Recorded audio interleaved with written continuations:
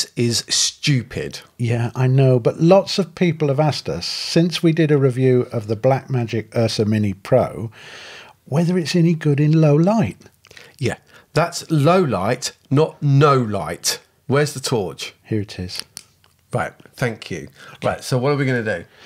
I thought if we use my F5, it has the same sensor as an FS7, and we can use that to compare performance. Perfect. Right. Where's the model that I asked you to book? I'm afraid we can't afford the model you asked me to book. Right. Change your shirt. You're on. Okay. Nice shirt. Thank you very much. Yeah.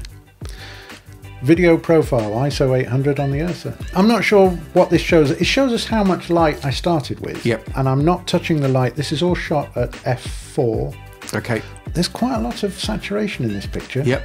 I'm not sure this is actually 709, what they call video profile. It looks a bit crushed and a bit oversaturated for 709, but let's compare it to the F5. Yeah, it's not zinging quite as much. No. But quite clearly that is a 709 profile, has a very slightly different look to it. I think because it's flatter as well, it looks a little bit brighter. It does. But when you compare them together, they're similar light levels. It's the mid-range that's higher. Yeah, so I'm not sure the URSA 709, but they're similar in light level. So now we're up to 1600. You can see the impact that's made. Again, you still got a lot of the saturation in there, but that's still possible to me in terms of the blacks. It's a little bit noisier, but I think that's okay. And then compare it to the Sonys, pretty similar. Again, we've got that flatter profile, which is making it look a little brighter, but actually these all look pretty similar, to be honest, on light level. Now we've got the advantage of the Sony. We can start upping the ISO. There's 2000, and at this point the Blackmagic can't compete. No, you can see it's the Sony still at 3200 is still looking quite a usable shot there. Yeah, it's starting to get noisier at 4000. Yeah, if you look at the color chart, you can see the blacks on the bottom right of the chart just starting to jump around a little bit. I mean, I think you'd be looking at 5,000, if you were in a situation where you just had to get the shot, we're talking news at this point, aren't we? Yeah, but then if it was news, there's still a pretty usable picture there. Yeah, considering how dark this was when it started, I think that's amazing. And of course, the Blackmagic will only go up to 1600. Yes, so it's not even there to be compared to. So you would say, looking at that, it's totally a done deal. The Sony is looking way better. Yeah, no contest.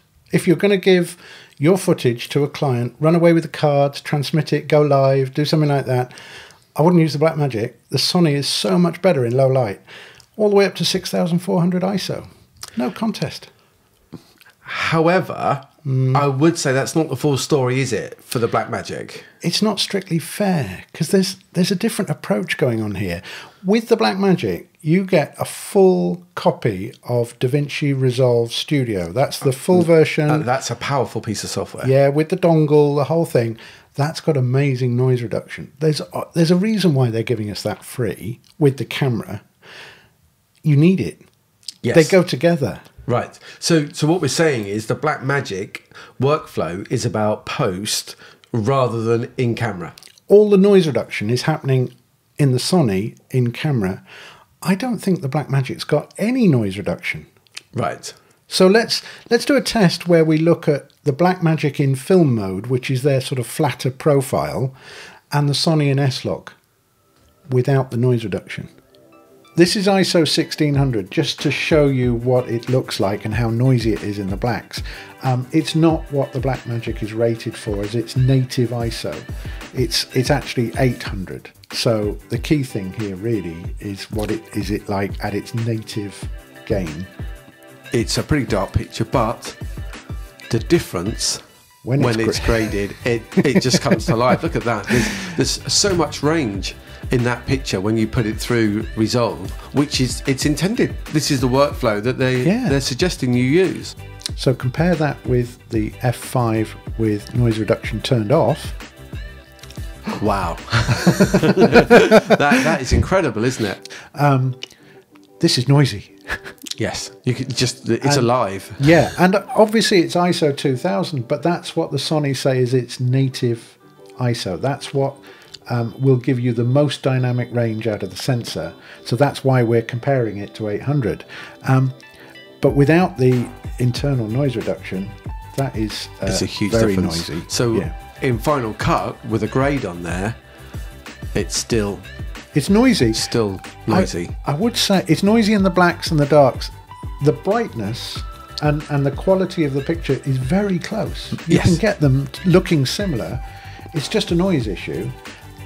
And to be fair, you can just turn that on in the Sonys. Yes. But if you're dealing purely with a post-production workflow, then the Sony is actually noisier than the Blackmagic. But then it's higher ISO. Well, quite clearly, in a much more fair like for like test, the Blackmagic is now edging it. I thought the Sony looked really noisy. You turn noise reduction off on the Sony, it's not clean. In fact, do you remember when Sony first came out with S-Log and shooting log? They didn't have noise reduction on the F5 initially. They put that on because so many people were nagging for it. They wanted to burn in their LUTs and what have you. Without noise reduction, it's rubbish in the blacks. But that's interesting, isn't it? Sony were thinking, in a way, a bit like Blackmagic, the workflow is going to be in log afterwards, post. It's a cinema workflow. And I think that is where Blackmagic are coming from. Their workflow that's their heritage, the cinema camera. But the pictures are looking good. If you put them through Resolve, lovely noise reduction in Resolve Studio, the Blackmagic pictures, they stand up. They do. They look really good. But the Blackmagic has one little trick that the Sony can't even compete with. The Blackmagic has RAW. Well, obviously RAW at 800 is pretty dark and flat and not much saturation. Whoa, there you go. Now, that picture has zing. That's come to life. You've got a lot of leeway, but then you've got a lot of data. Yes. The only thing I would say, it looks quite yellow. These are all shot preset 3200 under tungsten lighting. That looks quite yellowy, pinky colour, which I'm surprised. But I mean, nothing that can't be graded with RAW. Yeah. There's no excuses, but yeah, if you're going to be grading that in a post environment, then you can deal with that slightly. But it's bringing back a lot of, so much information, and then the same difference between the ISO 1600 to a graded picture. I'm a little bit confused as to why you can change the ISO in RAW. I thought getting a signal off a RAW chip, recording RAW. Oh, I see. Was the basic data off the sensor, but there's obviously some processing going on because you can change the ISO. Yes, that's a good point. In this test, I don't think the RAW has huge advantages over a good ProRes. It doesn't look that much better. No, and for the extra memory, workflow, and time, I think you're probably right. You deal with ProRes HQ, it looks really good. Yeah. So, in summary, I think we're saying this is not a fair test. We're not comparing like with like. No, it's a tale of two workflows, to quote Charles Dickens. If your client wants a card that's got the pictures of Rec 709 all done, hand it over, they've got a quick edit or whatever, then quite clearly the workflow suits the Sony. Yeah, it's better in low light. If you're going to do some post work and you've got the full version of Resolve, the Blackmagic stands up really well. Yeah. There's a lot of dynamic range. There's a lot of leeway for you to tweak it afterwards. In many ways, it looks as clean as the Sony.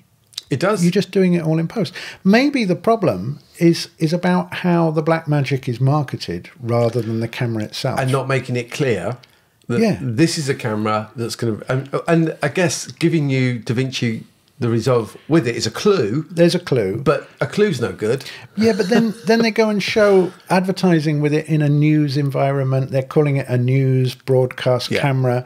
And they sell it with a B4 mount. A B4 mount, you'll lose even more light. Yeah, more glass. It's not a news camera. If you want a news camera, you'll use the Sony or... With a bit more versatility. Or even something with a smaller sensor. But the pictures that you can get out of it with the dealing with the noise in post I think are very, very nice. I think they're nice too. And I think I've seen a lot of YouTube videos and I've seen a lot of reviewers really slating off the Blackmagic for being awful in low light, terribly noisy. And it's not fair. I don't think it's fair because they're not comparing apples with apples. Yep. It's not the same camera. It's not the same workflow. So I think you need to think about what you want the camera for, how you're going to use the camera, if you can know all those variables. And the truth is, they're both very, very good cameras, both really good sensors. Whichever one you choose, you can get good pictures. It's just how you achieve those when we're dealing with low light. So, as we can see, they both look great. I've got another idea. Yeah, don't tell me. A highlight test.